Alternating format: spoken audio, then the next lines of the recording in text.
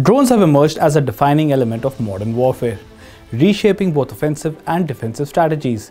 The Indian Armed Forces are actively integrating drones into combat operations while simultaneously preparing to shield their own assets from this rapidly evolving threat.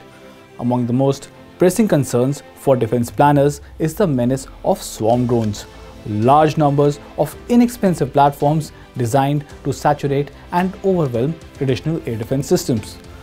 Conventional missile-based responses are prohibitively costly, creating an urgent need for innovative, layered solutions.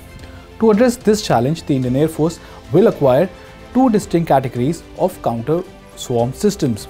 The first, a mobile micro-munitions-based anti-swarm drone system, which will employ micro-munitions that detonate near incoming drones, neutralizing them efficiently.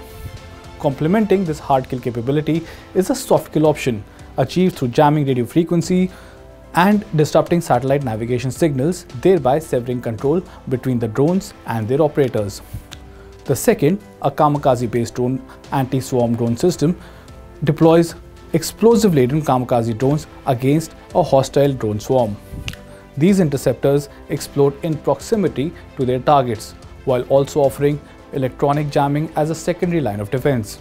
Together, these systems provide a comprehensive shield against swarm drones, ensuring protection of vital areas and vital points. Both platforms are designed with advanced detection capabilities, including radar systems sensitive enough to identify drones with radar cross-sections as small as 0.02 square meters, about the size of a bird.